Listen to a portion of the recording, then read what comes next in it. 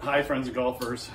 Today I'm going to help you with your slice and explain a lot of the reasons this is happening with these lines and sticks in my club. So start off, I'm going to set your target line down. So this is if you're set up to the ball, you're ready to hit and you're trying to hit it down, let's say the middle of the fairway, okay?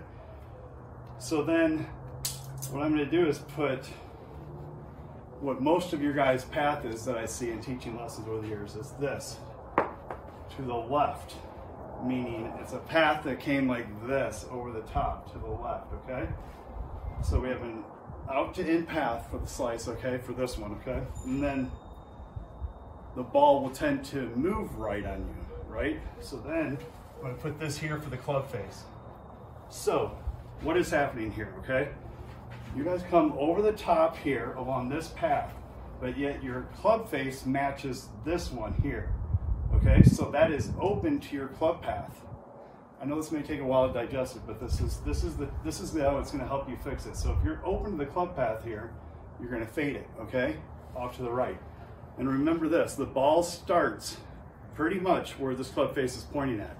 So I can swing way over the top here like this, but if my club face gets to the ball and it's aimed to the right of the target, guess where it's going to start? Right of the target. I don't care how far over the top I came. So most of you is over the top path with an open club face to your path. So when you hit that straight pull left, what does it mean? It means you're square with this club face to this line, your path, right? Now when you get that one that goes left to left, it means your club face is closed to your path here, okay? Hopefully that makes sense. All we'll do is flip it around for the other way on the other side. But knowing those factors, it helps you a bit know what you need to do to fix your shot. So if we don't want such a wild and crazy fade, even with an over the top shot, we got to make sure, let's say this is 4 degrees out to in, let's only have our club face open a couple degrees. That way it will start a little left and fade back in, instead of a huge open club face that starts right and continues right. So what does this all boil down to?